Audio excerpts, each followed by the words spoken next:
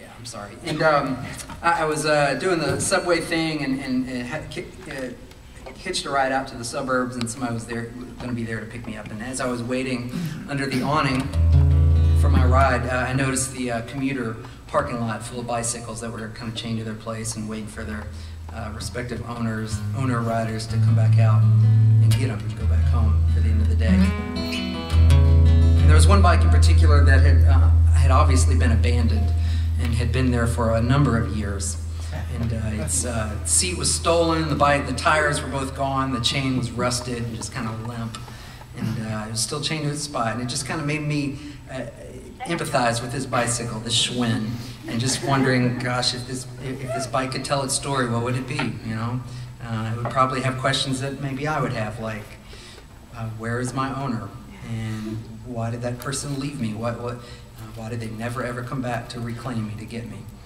And all these sorts of things. And then that kind of got me thinking about David and his experience that he writes about so vividly in the Psalms, where he's just got these, he writes about the great highs of a life with God, and then just the lowest moments, the valleys, where he wonders where God is.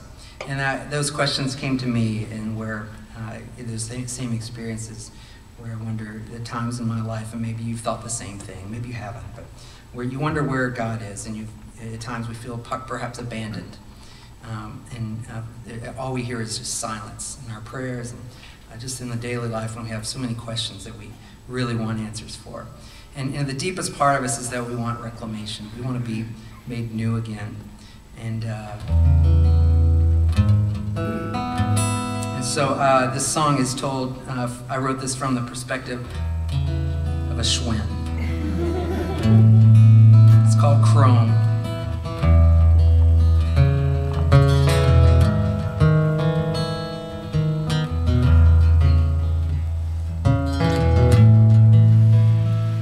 I was leaning by the wayside, a capital disgrace, wheels of rusted spokes and a heap of metal waste. I used to weave a legend through a 10-speed world of fame, commute through miles of traffic, way through wind and snow and rain. But then one day it happened, my rider never returned, chained to time's revolving on my history, never learned.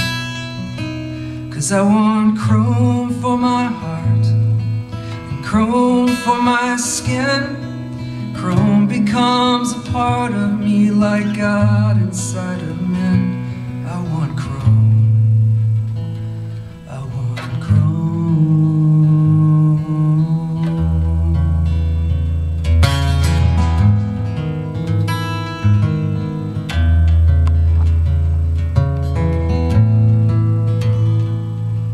And underneath abandon is a strong and hardy soul.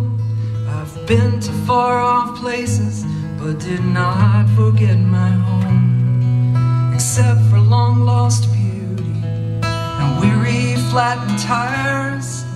Time has overtaken what chrome once made me shine. Chrome for my heart and chrome for my skin. Chrome becomes a part of me like God inside of men. I want chrome for tomorrow and chrome for today. Chrome that rust can prey upon and will not fade away. I want chrome. Well, I wish you could have seen me when I was in my prime. On Monday rush to meetings, yeah, by Sunday take my time. But the worth that makes the wait is the hope that it's not in vain. Chrome for my heart and chrome for my skin. Chrome becomes a part of me like God inside of men. I want chrome for tomorrow and chrome for today. holiday.